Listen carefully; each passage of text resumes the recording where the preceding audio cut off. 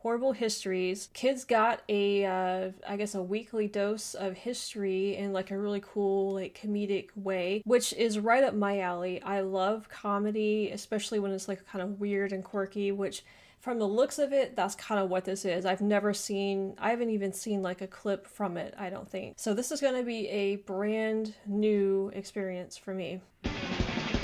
Terrible Tudors, gorgeous Georgians, slimy Stuarts, more Victorian, woeful wars, ferocious fights, stingy castles, daring knights, horrors that defy description, cutthroat girls or bullet.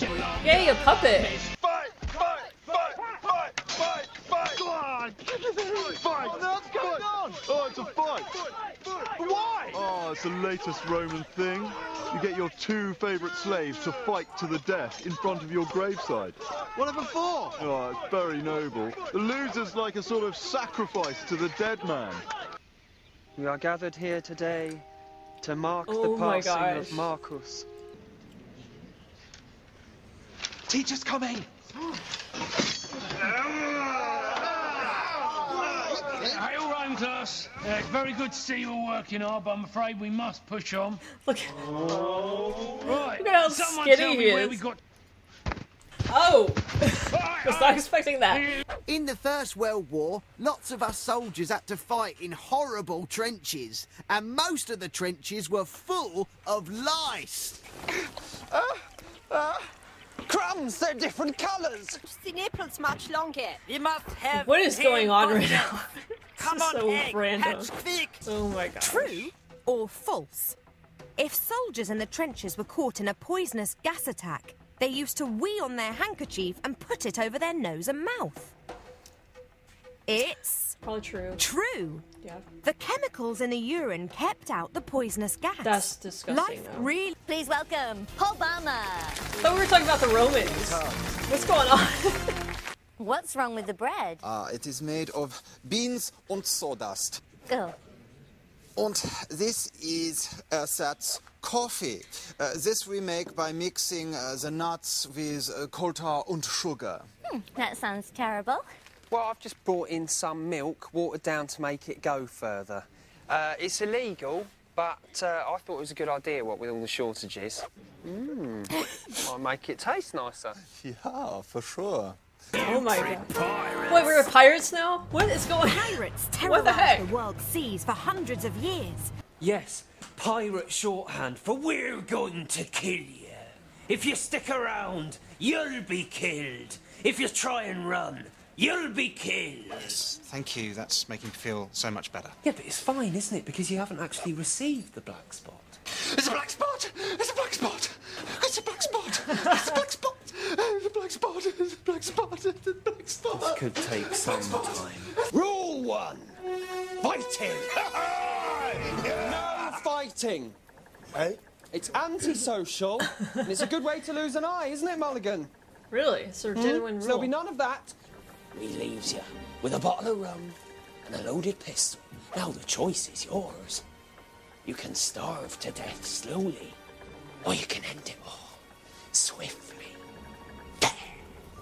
New from Stone Age Tools comes a brand new set of Stone Age tools. Yes, it's the all-purpose Stone Age tool set for all those Stone Age tasks that need doing around the cave.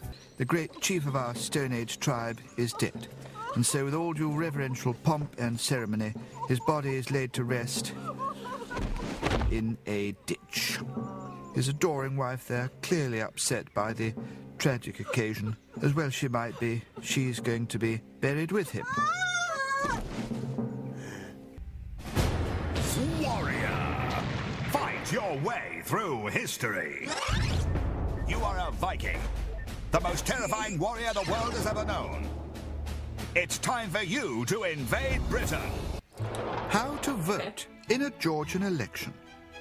Number 1, turn up at the polling station. Number 2, go home if you're a woman.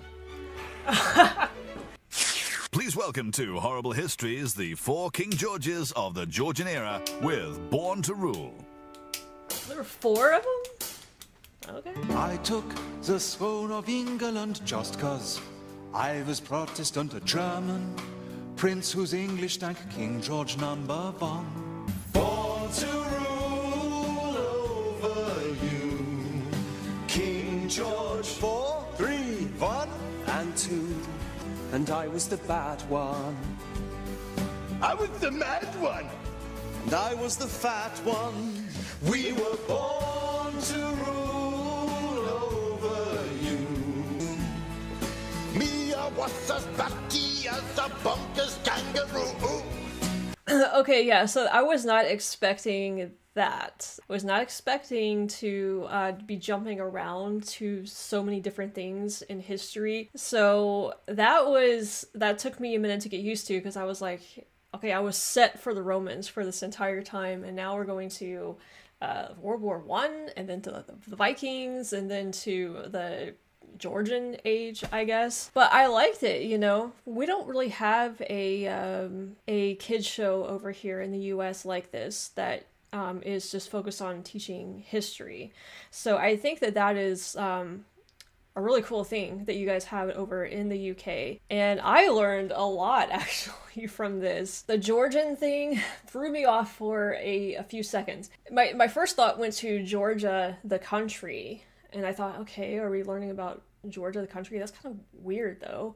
And then my mind went to Georgia, the state here. I was like, okay, so are they going to jump over here to the US and talk about Georgians? And it wasn't until like maybe 10 seconds into her talking, I was like, oh, this is I guess the Georgian era over in the UK, because I know that you guys name certain eras after kings and stuff like that. I thought it was just one king, though. I didn't know that there were 4 of them in succession like that. That's cool, though, like learning about the different kings with just a simple song like that. It makes it much easier to like understand and to remember. Before this, I had no idea about the Georgian era or the kings, so now I've got an idea for what that is.